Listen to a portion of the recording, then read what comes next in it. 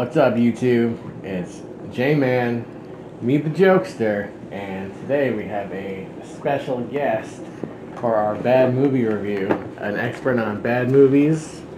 You know him, you love him. Mr. Tom Servo. Hello, Jason. Hello, Jim. Hi, Tom Servo. It's nice to see you. Thank you for having me on the video. Yeah. It's a pleasure to be here, and Jason, why don't you tell everyone the film being reviewed today? Holy awful life. That's right, Leo the Lion, a 2005 animated film that most people know from Netflix, but it was put on Netflix years after that. Tom Servo, thank you so much for being here. We love you. Thank you. I just want to point out that this is a replica that Mama made, right? Mama made this thing from scratch. She painted it and put it together. It's really amazing. And you can turn it. I'm not very good at the puppeting. It's no reflection on Mama's skills with this. It's just I'm not a good puppeteer. But first of all, this is a movie about a lion named Leo who's a vegetarian. That's his whole issue. He's a vegetarian. And he doesn't. Causes him a lot of problems with the other lions, and it's giving him a hard time because he doesn't want to hunt. Now, Jason, you're an animal expert. Has there ever been a case of a lion being a vegetarian? Dolphins. Yeah, I mean, lions they eat that meal. Soy, fresh fruit, every day makes me say hooray! Corn, string beans. For me, it was another one of these that I found it really hard to follow because the animation wasn't too engaging, and the story to me was kind of boring and the jokes weren't good, and I was watching it, but I felt like I was zoning out or I couldn't fit. So what's the deal? They're taking Leo on a hunt, and then he meets a lion. He meets an elephant. It's great to one vegetarian,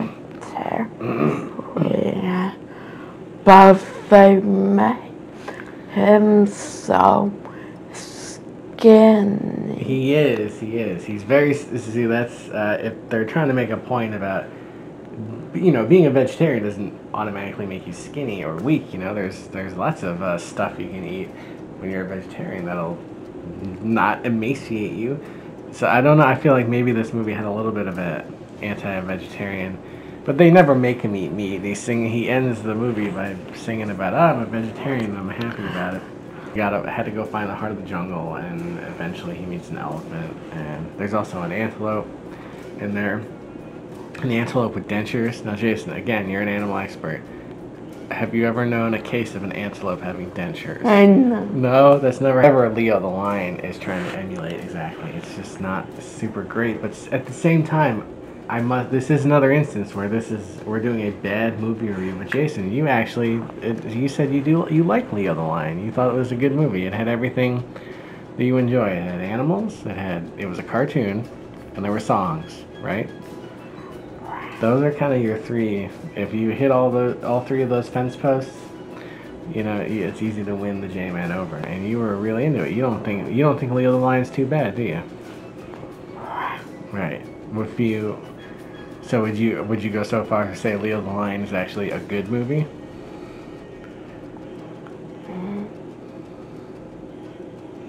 But of course, the craziest thing this movie, I feel like it's a cartoon, but it was pretty. It didn't do too many cartoony things until the end when I guess it flashes forward, and you see. Were those Leo the Lion's children at the end? Children who are hearing the story are half lion, half elephant, which just very, I mean, I don't know. To me, it was shocking to the both of us. Weren't you shocked? Yeah. But it's a cartoon, and it's fine. The Dancing Pumpkin got your highest rating ever when you gave it infinity stars. Would you give Leo the Lion infinity stars? Yeah. Oh my goodness. Well, then I'd say this is J-Man's pick of the week. Jason, do turtles talk in real life? Buff is a car. Oh, this is a cartoon? I thought it was live action. I guess I need to get my eyes checked. No. Tom Servo, you so crazy. As always, I enjoyed checking out this bad movie with you that you actually think is a good movie, and you rated it infinity stars. What do you think is going to be the next movie on our little movie review show? I'll choose. Yeah, we should make it clear that throughout the history of J-Man the Jokester, bad/good movie review, Jay is picking all these titles. We're not. We might say like, oh hey, here's a movie that you might want to consider looking at for the thing, but we never. He's always like, all right, I want to do this, I want to do that. You're in charge because you're the J-Man. J-Man knows best.